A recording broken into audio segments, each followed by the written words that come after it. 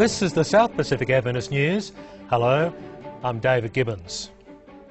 The Australian government have broken with tradition and awarded 2 Order of Australia medals to a Western Australian couple.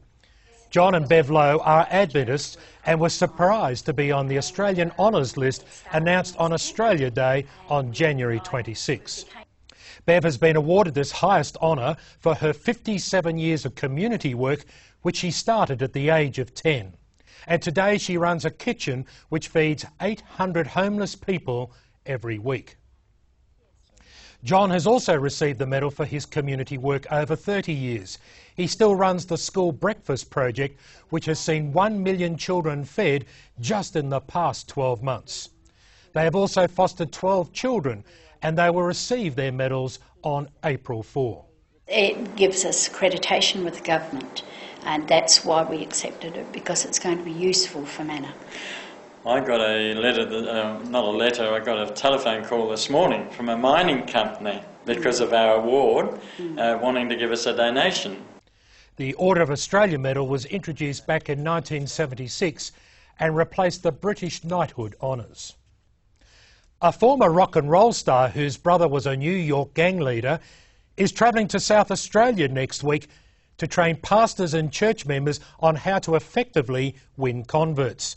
Pastor Louis Torres, who was bass player for the rock and roll band Bill Haley and the Comets, accepted the invitation to come to Adelaide by the head of the Adventist churches in South Australia.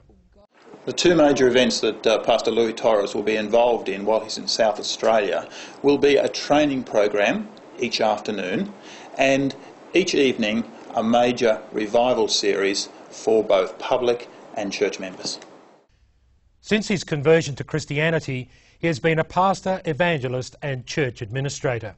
He is currently Vice President of an evangelism training centre located near Portland, Oregon, and has recently travelled to the Philippines, South Africa and Europe as a speaker, trainer and musician.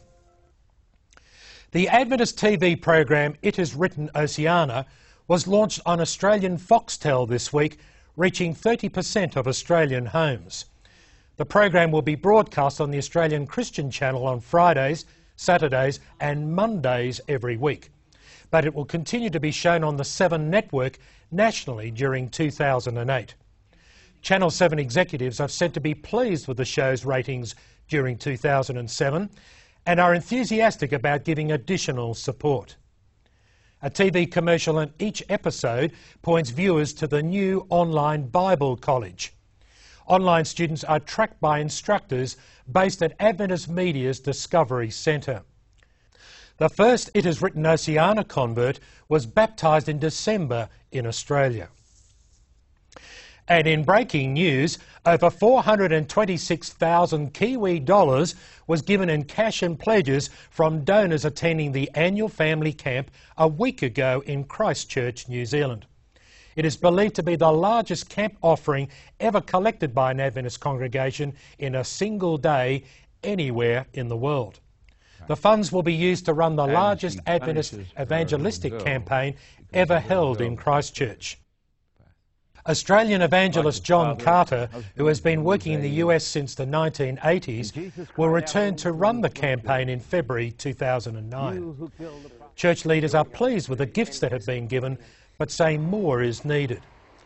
They also need help from Adventists in Australia and across the world to come to New Zealand to help run the program. Travel and come and listen to a person that has been one of the most profound and successful public evangelists within the Seventh-day Adventist Church. More information is available on the web. And in this week's Colour Record, youth at Wallsend Adventist Church, New South Wales, fill scores of shoeboxes with presents for Operation Christmas Child.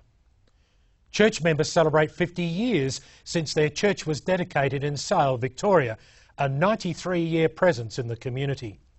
And there's a special report on how the 54 Adventist medical clinics in South Pacific developing countries need more urgent attention than their patients.